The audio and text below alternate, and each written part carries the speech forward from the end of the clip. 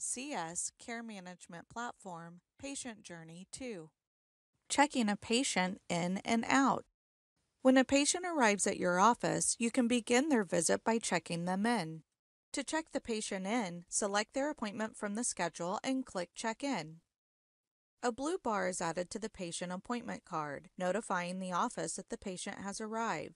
The patient is also added to the waiting queue. Click the queue drop-down to select the waiting queue. This queue displays the patient's name and scheduled appointment time.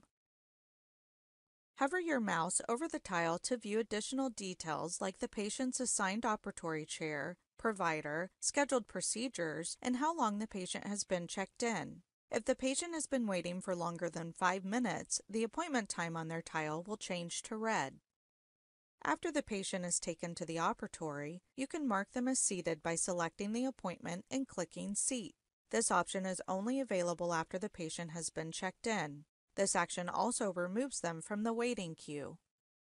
The appointment turns dark blue, notifying the office that the patient is seated in the operatory. If you need to edit the appointment while in the operatory, select it and click the pencil. Make any necessary edits and click Update Appointment. When you are finished with treatment, change the patient's appointment status to completed by selecting it and clicking Complete. The appointment color changes to light gray and the patient is moved into the checkout queue, notifying the office that the appointment has now been completed. To view the checkout queue, select the queue drop-down and select it. When you are ready to start the checkout process, select the patient from the checkout queue. Here you can add checkout notes if applicable. To schedule the patient's next appointment, select Schedule Next Appointment. Enter the appointment information and click Schedule Appointment. Navigate to the day for the next appointment and drag and drop the appointment to the correct time to schedule it. To continue with checking the patient out, select the patient's tile from the checkout queue again. If the scheduled procedures need to be updated, select Post Charges.